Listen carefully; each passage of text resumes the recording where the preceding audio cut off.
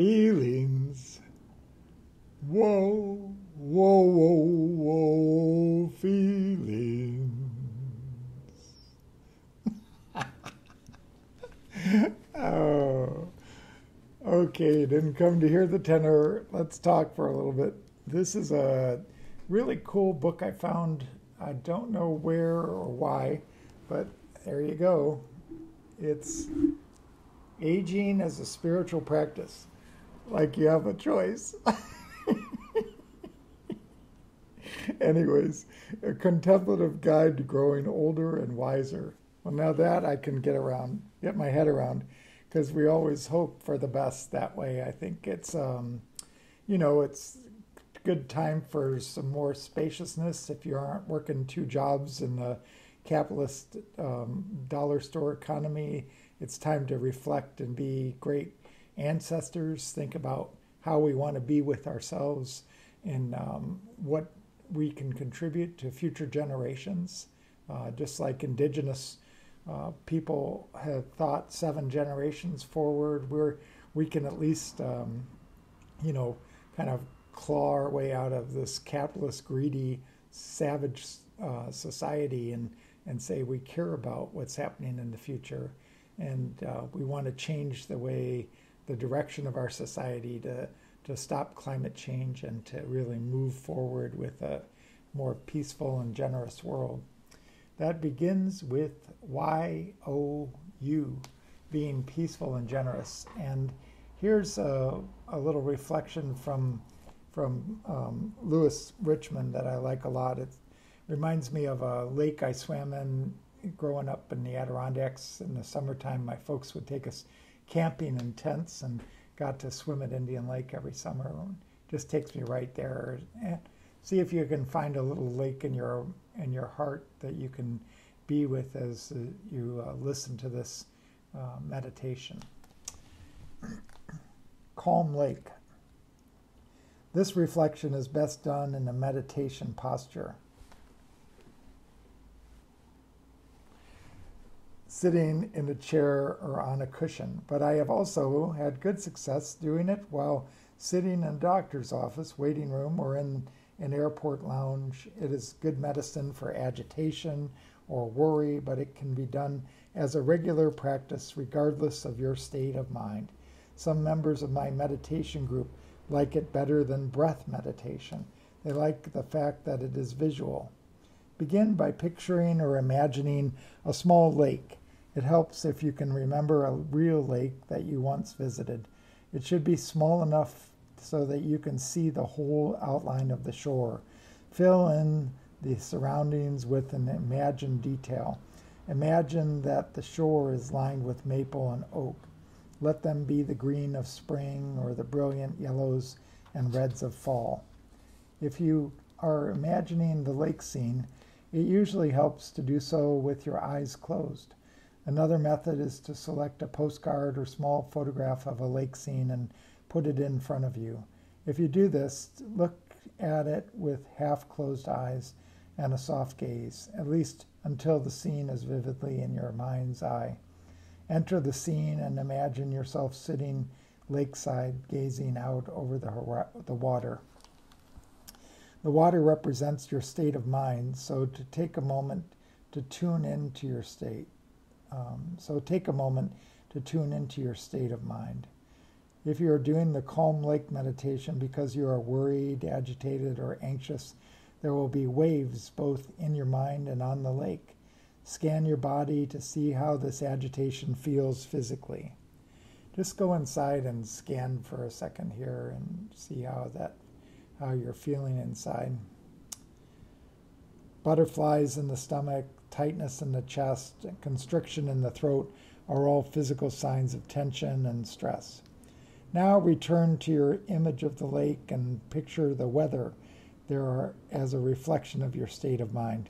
If your thoughts are agitated and choppy, picture the water as agitated and choppy. If your mood is dark and cloudy, picture the skies as dark and cloudy. It was a dark and cloudy night. Just watch the weather from the lake shore as a disinterested observer. Let the weather develop its own visual details. Perhaps the trees on the opposite shore are waving ominously in the wind. Ooh.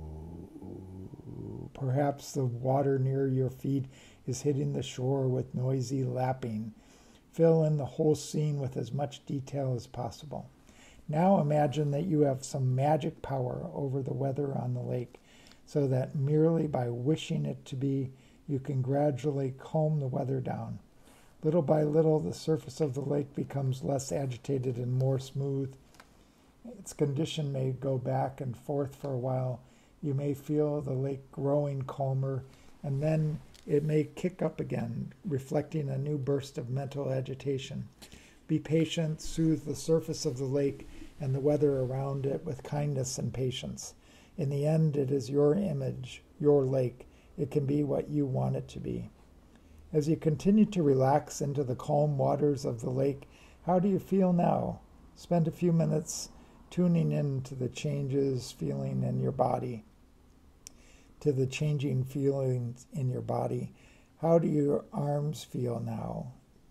Your skin, your face, and how does your breath feel as you rest your gaze on the now glassy surface of the calm lake?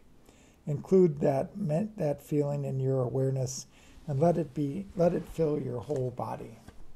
What a great idea. Now think of your breath as helping you maintain your focus. Let your breath flow naturally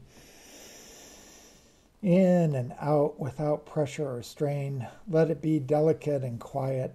Think of your breath as mirroring and reflecting the glassy, smooth surface of the lake. You want to breathe smoothly so as not to ruffle the waters. Gradually let your attention shift, focusing less on the image of the calm lake and more on this feeling of your breath, letting the feeling of the lake merge into the feeling of your breath. Your breathing has now absorbed the feeling of the calm lake. Let that feeling abide and continue in your body and breathing. Remain that way for as long as you feel comfortable. This is the essence of the calm lake meditation. It takes a while to describe, but doing it is smooth and quick. To review, it has 3 stages. In the first stage, either looking at a picture with open eyes or imagining the scene with your eyes closed, you establish the image of the lake and gradually see the lake as smooth and calm. In the second stage, you adjust your breathing to mirror the calm feeling of the lake. In the third, you let the image of the lake fade and melt into your relaxed, smooth breathing. Your breathing becomes the lake. Your mind becomes the breathing. Some people find the image of a calm lake immediately soothing and natural. Others have more difficulty connecting to it.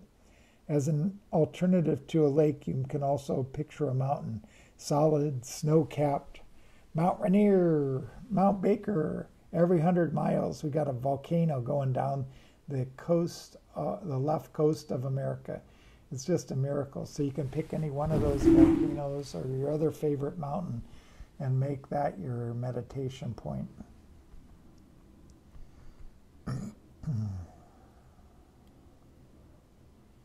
If you use the mountain image, you may want to replace the surface of the lake as a representation of your state of mind with an image of snow on the mountain swirling in the wind.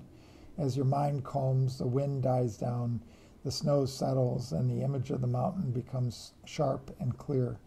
With either image, the point is to picture expansiveness and stillness, and by holding your attention on that picture, absorb that stillness into your own body. Through this meditation, we transform the horizontal stream of our inner dialogue into a single, stable moment, renewing itself on each breath. Done regularly, especially when you are agitated or upset, even 5 or 10 minutes of this meditation can offer great benefit. And even when you are not upset, Calm Lake is a wonderful centering exercise for daily living. So there you have it. Hope that's useful. Calm Lake. The book again is Aging as a Spiritual Practice by Lewis Richmond. Got the book if you're inspired and find yourself doing that lake meditation and bringing some joy into your life so that you can be of service to others and plant seeds of peace out there in this turbulent time. We have to practice this beautiful gift of loving awareness to ourselves and then send it on to other people so that we grow that greener, more just world that we all think about. All right, you take care now.